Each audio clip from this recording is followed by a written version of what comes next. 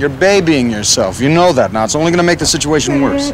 Leave him alone. He's sick. Ray, he is my wolf. I believe I know what's best for him. How would you know what's best for him? You haven't been sick a day in your life. I most certainly have. With what? Various childhood illnesses. Such as? The usual. Could you be a little more specific? Pink eye. Both of them. Swelled up like watermelons. Pink eye. All right, suit yourself. Yeah, my heart's bleeding for you. You know, I hear that pink eye can be fatal. In the north, most definitely.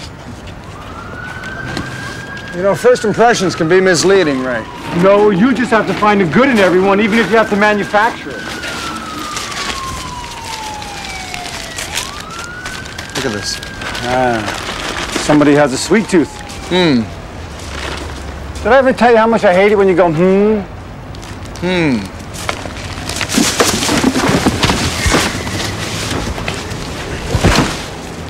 Underground.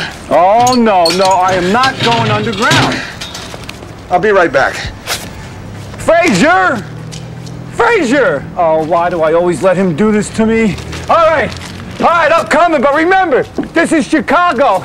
If we crawl into this thing, we may never come out. No! Frazier, where are you? I'm here, Ray. Just follow my voice. You see the kids? No. The brooch? No. Exactly, so let's just turn around. Ray. This is a swill pit. You brought me into a swill pit. No, it's not a swill pit, Ray. First of all, swill entails a more pungent odor, and a pit is generally a circular indentation with only one entrance from the top. This, however, fits the definition of a tunnel. A long, straight... Ow! Correction, a long, meandering tunnel. All right, call it what you want, but all I see is dirt and mold and... Oh, my God. Oh, my God. Oh, you're not gonna... don't put that in... I'm just smelling it, Ray. Oh, like there isn't enough to smell in here? You have to dredge something up from the sledge? A carrot. A what? It's a carrot. All right, great. It's a carrot. Just drop it. It's fresh, too.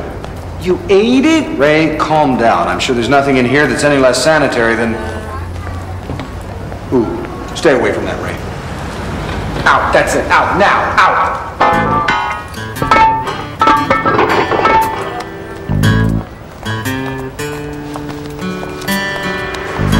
You know how many suits of mine you've ruined? 24 perfectly good. Holy cow! Come on, man, let's get out of here.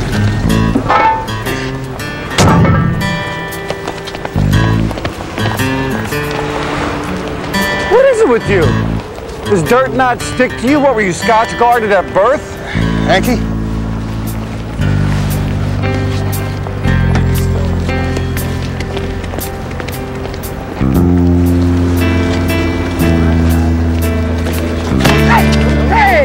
Look what you did! Oh, someone watch it. This is genuine leather! Please, she's a pickpocket.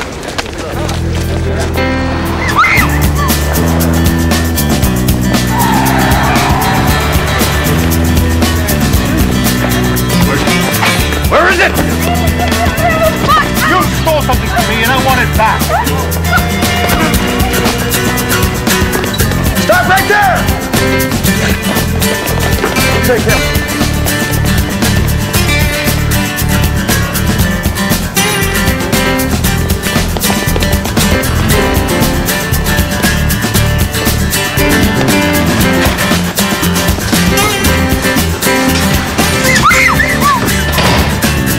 Sorry.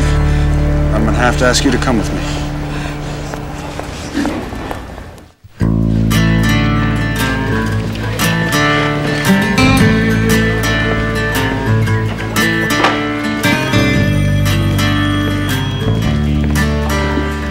Right over there, man.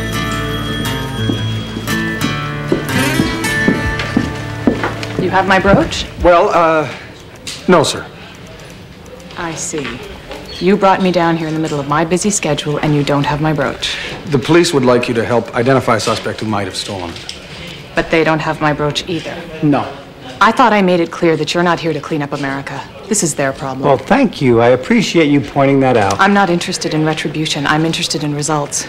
Even a rudimentary understanding of dealing with criminals would indicate you have a better chance of locating the whereabouts of my brooch with a suspect free to be followed. Or am I mistaken, Constable? No, sir, you're quite right. Well then, get going. Yes, sir. Oh, yeah. I'd crawl through a sewer for her any day. Sir. Cleaned out her apartment, got every book we could find. Fiction and non-fiction. We're looking for an appointment book with names and numbers of possible suspects. Not a good read, officer. How long have you been out of the academy? It's useless. Cut the kid loose. Ray, the man who assaulted her is the same man she stole from. Look, you spend your day picking other people's pockets, you're gonna tick somebody off. Well, that's hardly comfort to a 14-year-old now, is it? Well, what do you care so much about this kid for? All right. Please tell me this doesn't involve sub-zero temperatures or Inuit legend. No, it does not. Ah, of course it does. It always does. Ray, all right, listen, when I was little, my grandparents took me on vacation to a Clappic. What, for a little sun and sand? Well, hardly. It's a thriving urban center. Anyway, one day I wandered off alone when they were window shopping. There I was, all alone in the big city. The point is, Ray, that I became hungry, very hungry. And I knew no one. I had no money. I was desperate. So you ate a polar bear? Well, don't be ridiculous, Ray. I boiled my shoes, my Oxfords, my left Oxford to be exact. Boy, my grandmother ever tanned my hide for that one. Oh, that's a good one. So what's the point? The point is, Ray, that being young and alone is frightening. Without proper guidance, we will do things that are out of character. Look, they're petty thieves, you know. They rob and assault people for nickels and dimes. Ray, will you at least just let me talk to her for a second? Okay. But you promise to leave me alone? I promise. Okay, go ahead. Thank you. Excuse me. I gotta talk to you. The man who accosted you. Who's this guy? Ben Fraser, Royal Canadian Mounted Police.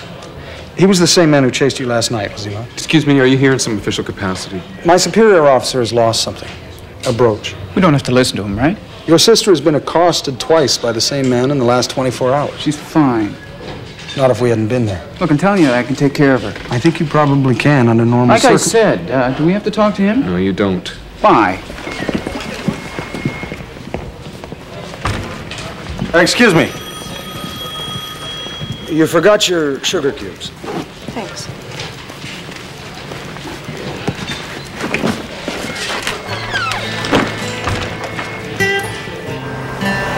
Sid, What? What? nothing.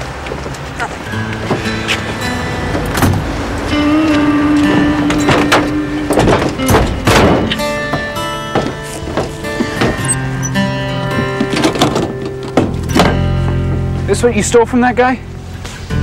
Yeah, I guess so.